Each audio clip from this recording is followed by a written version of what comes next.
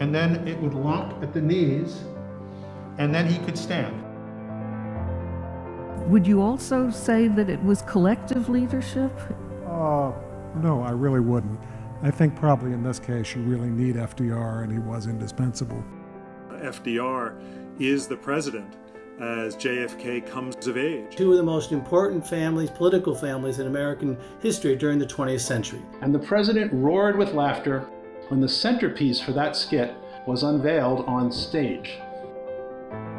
So this now assures that Roosevelt will be in this unique position.